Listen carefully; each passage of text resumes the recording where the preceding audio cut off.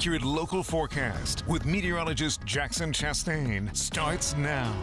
Well, check out this live look from Harrisburg this morning. I mean, beautiful view of the Capitol. The sky's orange and yellow as the sun rises, and it's just been a kind of a very pretty start to the day. Temperature-wise, though, maybe not as nice and not as comfortable. 41 degrees in Harrisburg, 35 in Lebanon, 35 in Chambersburg, 36 in McConnellsburg, and 37 in York. As we get through the course of the rest of the day, we're not really going to warm nearly as much, but I'll touch on that in a second. Winds, thankfully, a lot calmer than they were yesterday. Yesterday, we were blowing at about 20 miles per hour. Now, 0 to 5 is what we're seeing at the moment, and we expect that trend for the most part to continue through the day. Not a whole lot going on nationally, which is a good thing, and we don't have any big cold fronts. A lot of high pressure, which will help us out in the coming days, just not necessarily for today, when we're going to see a lot of cloud cover, mostly cloudy skies throughout your afternoon. We only hit the mid-50s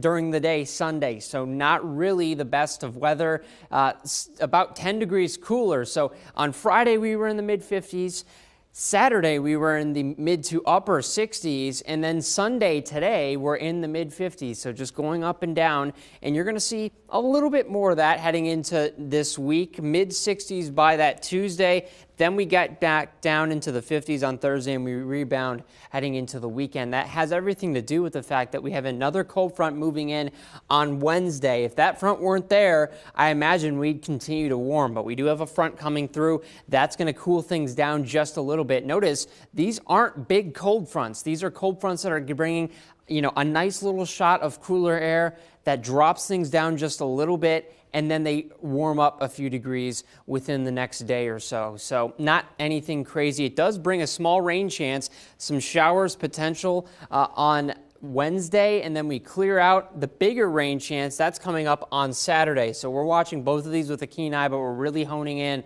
on that Saturday. We're going to see how things shape out there, and we'll get you a better update for what to expect as we get through the next several days this week. Overall for the week, I would say pretty seasonable for this time of year, pretty average, below average at times, but very, very comfortable. I would say the weather's getting better and better outside here in the mid-state, something to look forward to. And Kayla, I'm looking forward to those days that were in the 70s, but I'll take the 60s, not so bad.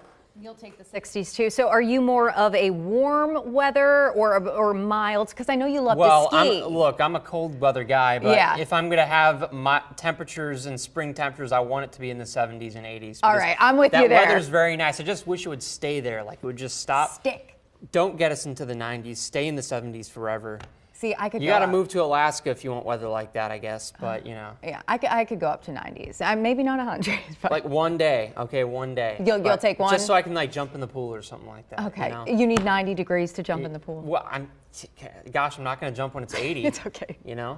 I would, okay. And I would even do the penguin plunge. Different strokes for different folks. Yeah, straight ahead on 27 Daybreak Sunday morning.